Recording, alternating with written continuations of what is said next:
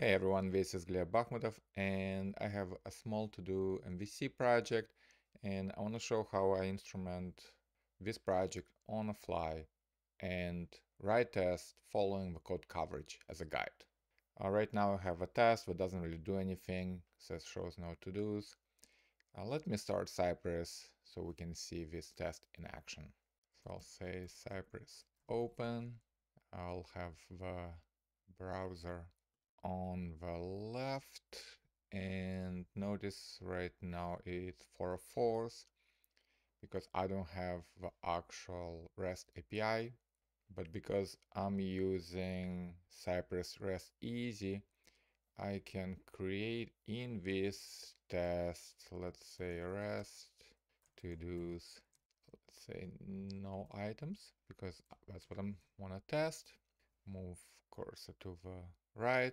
Okay, so we can see the routes created by REST Easy. We can see that it called get to-dos and there are no items. We just have to confirm that the data has loaded and no to-dos element is visible. Perfect. Well, now that we have one test, we want to see which parts of our application we exercised. And for that, I'm going to use my Cypress Code Coverage plugin. This is the repo. Already installed it. I just need to add this to the support file. Let's say right here. And I need to install it in my config file. So probably right here. And I need to instrument the application. I don't want to instrument the application because it's too simple. I need to instrument this on the fly. So my app has app folder, app.js. So what I can do right here, I can say coverage, instrument all the files in the app folder. And I can see that it's already generating code coverage report as soon as I modified the config and support files. So we are instrumenting everything. Let's open this report. I'll say open coverage lcov index HTML, opens it in my Safari browser, and this test that just loads no to-dos covered 41% of application source code. And if I look at the app.js, I can see that I exercise set loading and set to-dos, but I never added new to-dos, removed anything, and did not test the error states and so on. All right, no big deal. Let's, for example, add to do. Okay, so I'll have, again, Cypress on the left, my code editor on the right, and I'll just add um, a new test, and I'll say it adds add to do. Again, I'll start with no to-dos, visit the site, I'll add to do, should have one item. Let's say it clears completed to-dos. Now, in this case, I want to have a couple of to-dos right away. I don't want to add them through the UI. So right here, I can say to-dos, and I have a fixture file already ready to go. So notice right here, it started with 4 to-dos, and they all are, well, we can actually complete some of them. So I'll say get li to do should have length 4, and I'll say first find toggle and click, and then click clear completed. So right here it removed that first to do, right? Before we click clear completed, let's confirm that the first to do has class completed. So I'll say first should have class completed. So what's our current code coverage? Our code coverage plugin saves the data automatically and merges the report. So I'm gonna reload the local report. Remember, it was 41%, now 78. We did not cover remove. Let's do this right now. So I'll say it moves to do. Again, we're gonna start with 4 items right away.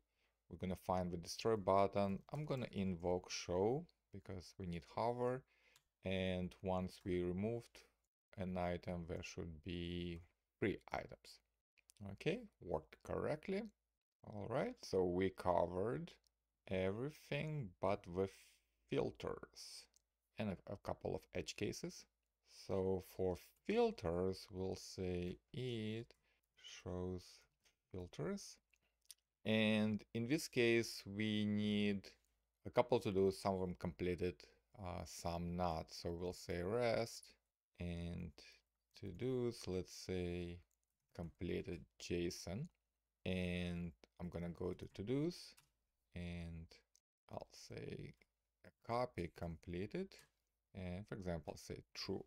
And right here, by default, it should show all of this. Okay, so I'll say this is all. I'll say get ally to do should have length 4. And when we click on the active, it should show 3 and then completed and back to all. Okay, so we exercise all the filters and let's run all the tests. Go to the report, reload it. Excellent. So the only edge case that we haven't exercised, right? We have 90% code coverage is error loading to-dos, trying to add an empty to-do, and visiting an incorrect hash. Let's start with incorrect hash.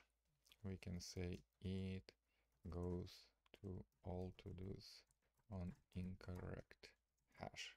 So right here, if we go to, let's say, unknown, then it should have loaded and it should go to the filter all and it should class, I think, selected. Let's see. Yes. Okay. And the last thing we want to do is we want to confirm that this call that cannot load the data because we didn't set the rest endpoint for this particular test, that it prints could not load to do using console.error method, which is right here. And the way we're going to do this, we're going to, in our visit, say on before load, we get the window object so we can spy on the window console error method. Okay, and so right here we can confirm that this method was called with could not load to do's. Okay, the test passes, reload the code coverage report, we're hitting those lines, and the only thing we're not testing yet is that we cannot add a blank to do. Also uses console.error. So let's just add, since we're already instrumenting console error, we can just add a test here. So we'll say get input new to do, and let's just give it a good step. Try adding a blank to do, and we should get console error, and the message is cannot add a blank to do. All right, so confirms it. Back to the report, reloaded last time, and we covered everything except for one of our like really edge case branches, 99% code coverage.